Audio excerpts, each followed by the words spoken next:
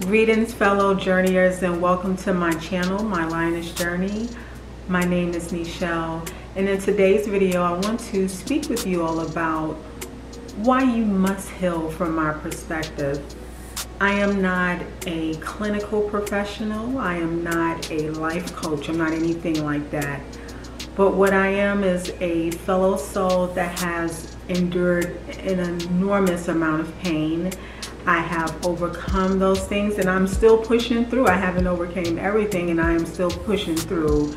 And so as a fellow journeyer, I feel like being able to personally speak from experience is what makes me credible on speaking on this topic and being able to give you all my suggestions and my perspective on why you must heal. I have witnessed in my own life how crippling not dealing with pain, like allowing pain to linger, unresolved pain could be, and how it could stagnate your energy. And I've also witnessed this in other people as well. I have lost many years of untapped potential being stagnant and stuck because of unhealed pain. And it reminds me of when the show goes into syndication, and that's what it kind of feels like reliving those moments and reliving those traumatic events. It's just like when the show goes into syndication, you know, when that happens, the show is originally on one network and then another network picks it up. Well, the original trauma happened at a certain age and stage of life, and now you're older and you're in a different phase, yet those same unhealed thoughts and pain and trauma is still following you and replaying over and over in your new phase of life. And I feel like it is something that, because it is present, it is very unfair, because you're continuously in that loop, not being able to move forward. So I totally understand what this is like, and this is why I want to speak to you all about this today. Ever since I was a little girl, I have always been a dreamer, always had entrepreneur dreams, in fact, as a little girl. And I can remember throughout life just starting new projects and trying to embark on new endeavors. But because of this unhealed pain, I could never move or go but so far. It's like I created my own glass ceiling. And so I would be stuck because this unhealed pain basically hijacked any progress I can make. You know, I get so far and before you know it, it's just like stealing any energy that I have to successfully see something through. So although I am not a clinical professional or a life coach, maybe you could consider me a manifestation of your own mind. Maybe, you know, deep down inside, your soul has been telling you, we need to heal this. We have work to do. We have things we need to do. We need to heal this. And deep down inside, you've been hearing that small inner voice letting you know. So just consider me to be a manifestation of that. So you chose this video not by coincidence or by chance, and you were meant to stumble upon this video, hit play, and be reminded and also encouraged to go on your own healing journey and to be reminded as to why it's important to do so. So let's start with the facts. The facts are, these things happened. You were violated. These transgressions, these violations happened to you. It happened to me. It happened to many of us. And unfortunately, there is nothing any of us could do about it. We cannot go back in the past and undo these things. I would venture to say that because of some of the things that happened to us, we are now stronger in a lot of areas. And if you're like myself, maybe now you have boundaries that you didn't have before being violated or experiencing that traumatic event. So again, we cannot go back and change the events of the things that happened to us. And the other fact is, we don't deserve, or we didn't deserve, both. We did not deserve, and we don't deserve if something is still happening for you on your end, or whatever happened to you in the past. You didn't deserve any of that, and that's a fact too. So, you know, just keep that in mind, because, you know, a lot of times we hear people be like, we'll get over it. Well, you know, healing, it is a process, and some things you may never forget. So it's not really, are you really truly capable of totally getting over it? And what I mean by that is the odds of you ever forgetting, but it doesn't have to be a hindrance. So again, we did not deserve any of these things, and just remember that fact. So the first reason, well, I'll start with this first, I guess, if you want to call it a tip, or first thing that I would say to keep in mind about this is to know that it is okay. You have permission. Give yourself permission to heal. You do not have to stay stuck in a loop or a cycle of reliving those moments day after day, year in, year out. For some of us, decades. You deserve to heal. Give yourself permission to heal. You do not have to relive those moments. You do not have to be a forever victim. You have the right to get out of that syndication and tune into another channel. Another reason why you deserve to heal and why you need to heal those traumatic experiences is because your health is dependent upon it. And there's a lot of diseases and illnesses we experience because of unresolved traumatic experiences that are stored in our body, and it's not let out, it's not dealt with, and so it manifests as illnesses. And I have a book here that I want to show you all. For any of you who are not familiar with this book, it's by Louise Hayes. Hopefully that'll focus in. But the name of this book is Heal Your Body, and it's the mental causes for physical illness and the metaphysical way to overcome them. So again, this is the book. And I purchased this book a few years ago. I was actually watching someone's video, and she recommended this book a few years ago. And when I started my healing journey, I felt like this would be a valuable tool to have. Now, Louise does mention, because I do want to share some of her story with you and tell you a little bit about this book, because it ties into why I'm saying that it affects your health. She says this book doesn't heal anyone, but it does awaken with you the ability to contribute to your own healing process. So I'll try not to be long-winded, but I do want to share some of her story. Now, according to this book, this is a newly revised edition, but again, this book it's a little old. I don't know what year here. But anyway, so on with her story. I want to share with you one of the reasons why I know that dis-ease can be reversed by simply reversing mental patterns. A number of years ago, I was diagnosed with cancer of the vagina. With my background of being raped when I was 5 years old and being a battered child, it was no wonder that I've manifested cancer in the vaginal area.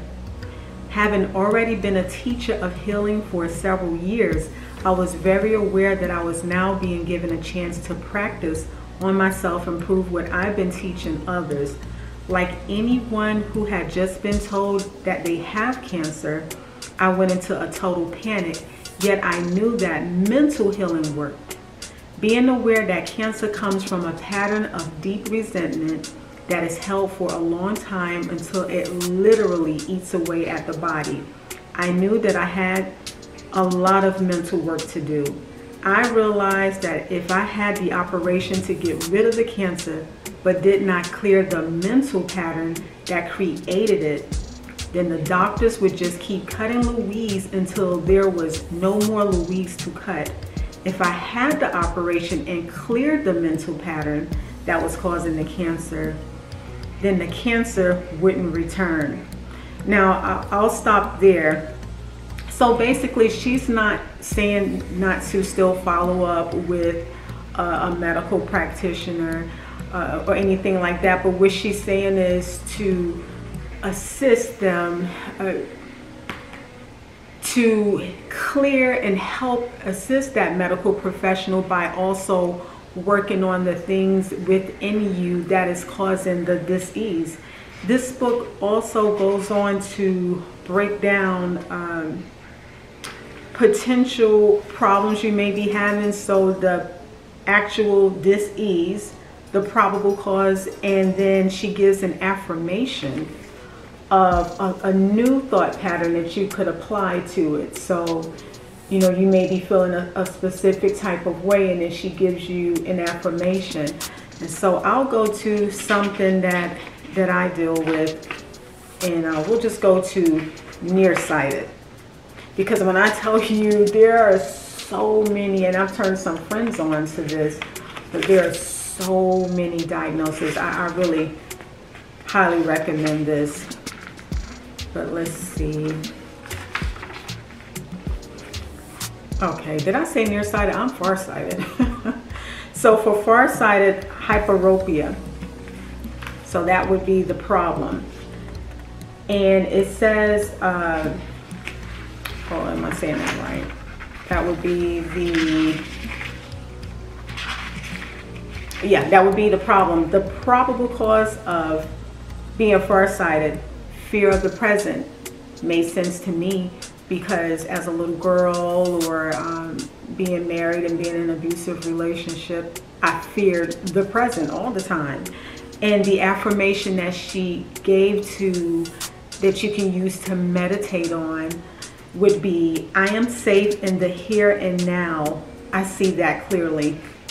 So again, Louise Hay's Heal Your Body. I found this book on Amazon. It wasn't expensive. It was a very reasonable price. So, and even if you do not purchase this book, the point I'm making is that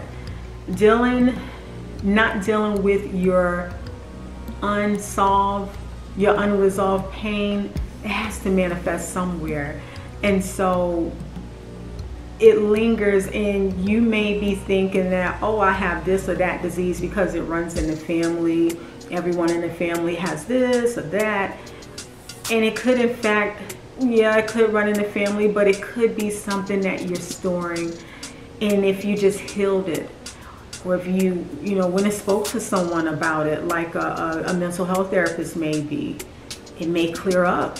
And it may clear up with no medication or a low dose of medication. I'm not promoting either way, no medication or not. I'm just saying that it's important to do that because your physical health is dependent upon it. The next reason why you need to heal yourself is because then you'll be stuck.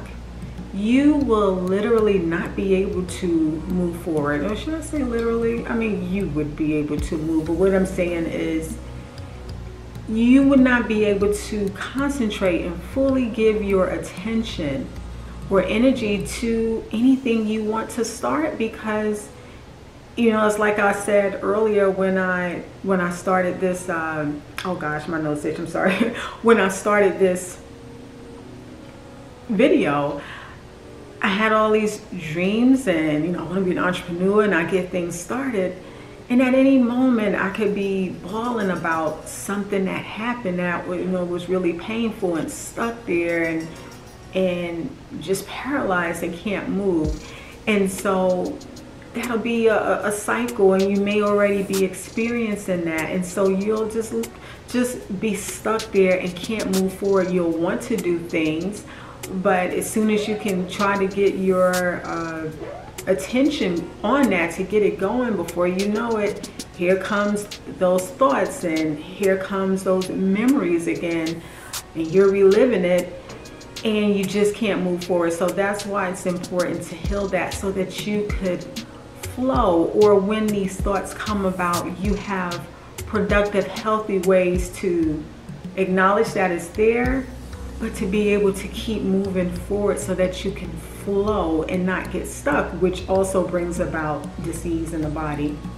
I want to add another point before I leave that point, like some additional information to being stuck, and that is when you are stuck, even if someone attempts to give you a helping hand, if in your mind you are convinced that you can't do any better because that's what you've been told, or that's what you believe because now it's buried in your subconscious, you just believe that no matter if someone gave you a helping hand, even if you progress, then you'll eventually find yourself right back on what I call stuck street, because unfortunately what you believe is going to override their motivation. I mean, they could tell you all day you're worthy, and you know, here's the helping hand and I'll help you out of this situation. But if you don't believe that, you'll go right back to what you believe you deserve, and that is to be stuck, or to be a victim, or to be in a perpetual state of pain. And it's not true, it's inaccurate, but I did want to add that additional point. The next reason why you need to heal yourself is because you deserve it. There are things, I'm sure you have some type of dream or vision, some type of goal you want to achieve, and you have every right to do so. But when you're not healed, when do you have the time or the energy to put into achieving those things? You didn't come here to be a doormat. You didn't come here to be stuck forever in a cycle of pain or unhappiness. That's not why you're here. You have desires of your heart. You have things that you want to achieve before you leave here. Whatever your beliefs about how you leave here is, you know, is your belief. We're not all supposed to agree on what happens, but while you're here, you deserve to actually live and to attempt to achieve those goals. I watched a video, it was a motivational video of Jim Carrey, and in the video he was talking about his dad, and I can't remember everything, but I do know, according to him, his dad was a funny man too. His dad, I don't know if it was as a result of them having children, but his dad ended up doing a career, becoming a part of a career that he really didn't enjoy. And he said it was sad to see when his dad died. He can tell that his dad died with regrets. And there are two things that he said in the video that I remember pausing the video, and because I wanted to write it down verbatim, and I want to share with you all what he said in that video, because I feel like it would be helpful to you. The first thing he said is, when you compromise and you fail, it really hurts. It hurts even more than failing at what you love. I was like, dang, that is deep. Like, at least if you really wanted to do something and you loved it and you failed, yeah, it hurts, but one thing you can hang your hat on, and that is, at least I tried. Had I never tried, then how would I have known if it would work or not? And then that's not to say that I can't revisit and try it again. Maybe I just go back to the drawing board and, you know, learn from my mistakes. Did I not research enough? Did I not have enough capital? Did I not have enough faith? Like, what is it to why I failed? And then I can try again. But at least you tried. But like he says here, when you compromise and fail, that really hurts. And then the next thing he said that I wrote down from that video, you can fail at what you don't love, so you might as well do what you love. And I feel like that ties into when you're unhealed, and because you believe the narrative that was given to you about yourself, that you can't do this or you can't do that, you'll never go far, and you're incapable of achieving something because of a disability or the way that person saw you. And they now, because of these words, now you believe these things, and so therefore you go on to live a life that is not satisfying to you, but secretly wishing that you can do the things that you really want to do. So I thought I would share this. This is something that I have on my phone and I look at I don't know the name of the video. I don't remember, but if I can find that video, I will link it. The next point I have to make is, have you ever heard the saying, what has your pride cost you? So I'll pose a similar question. What has your unhealed, unresolved pain cost you? Because there are many of us that we were given a talent or we were given a gift, and because we will not heal, we will not heal or face our demons and say, you know what, I'm ready to deal with you, accept the fact that this happened, there's nothing I can do about this, but I do not have to continue to live a life like this. We never go on. And some of you are sitting on ideas that could save someone's life, could change your life. You may be praying or meditating for a different financial situation for yourself, more money, or life-altering, changing financial situation, whatever you're meditating or praying about. And you have the idea right there, deep down inside, buried inside you, but it's underneath all of that gunk and pain. And it's just, it wants to appear, and it wants to meet you and say, hey, this is how we could get this going and get this manifested for you. But first, you have to deal with this. And so that's why I posed the question, what is your unhealed trauma or pain costing you? Now, I'm not suggesting that you deal with this and then tomorrow, you know, everything is going to be just fine and you're going to just start boom, boom, boom, everything is going to fall in line. No, it's definitely a process.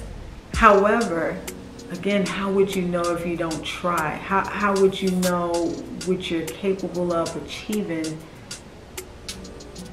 if you don't try, and if you're not willing to just face those demons and say, you know what, I'm tired of you robbing me of what is rightfully mine, and I'd rather fail at what I wanted to do or what I love versus settling for this. Last but certainly not least, you're a unique, beautiful individual, and the planet needs you. You, your talent, your abilities is something that we need. You may have something that could be life-changing for someone else, and maybe just, you know, you going on a journey to help yourself and to heal it and to love yourself may be the reason why someone decided not to hurt themselves or to go on their own journey of self-love and self-healing. Even if you don't see any of this, what I'm speaking about right now in the present moment, I promise you that if you just take a chance on yourself and you're willing to do the work, it will reveal itself. The help even will reveal itself. You know, people will make themselves known, or the videos will pop up, but it will reveal itself because it's deep down inside of you. So now it's time to tell that pain, listen, you no longer get to control my destiny and tell me how to live my life. And it's time to use that pain as a motivation to grow. You know, allow that pain to become your ally. You know, and when I say that, because one thing about pain, it kind of shows you your weaknesses and where you would, you know, need to strengthen up, and in those areas where you may be vulnerable, because none of us are perfect, you know. But allow that pain to be a motivation to be the best version of yourself you be, because you deserve that. And unfortunately, you have to make that first step for yourself, because again, like I said earlier, even if someone gave you a helping hand, if you don't want to do it for yourself, it's not going to last. You'll only be doing it for them, and that's never a good reason. You always want to do this for yourself. I hope you found this video today to be helpful, encouraging, and motivating. Again, I am not a clinical professional, and I'm not a life coach. I'm just a person that, again, I've been through some things, and I'm learning and I'm growing, and I just refuse to allow these things to hold me back. You know, I take things one day at a time. Some days I wake up and I feel like, oh man, this is tough, or did I really make any progression? But I have. All you have to do is, you know, when you're along this journey and you have those moments, think about, I'll say 2 years ago or a year ago, like rewind the time and say, was I speaking this way? Did I think this way? You know, do a comparison from that time frame versus now. You'll see some growth. You definitely will, and that's, you know, that's what I do. So again, I'm just here to encourage you. I'm just a fellow soul here to encourage you, to let you know that being on this journey is helpful. It does work to do that self-healing work. And as you begin to love yourself more and more, things become become more clear. And you understand more, and then you say, okay, well, I'm understanding, I'm learning my purpose, or what I like, or what I desire, and I can move forward with this, and I don't have to be fearful. And it's okay to not be perfect, but at the same time, it's okay to say, I refuse to be what my heart and soul says that I'm not. Like what you're saying definitely does not align with who I know that I am. So again, I thank you. I thank you for stopping by today. And if you enjoyed today's video, you know, give it a like, share this with someone you feel may benefit from this. And if today's video inspired you to subscribe to my channel, I thank you in advance for doing so. And I will chat with you all in a new video. Bye-bye for now.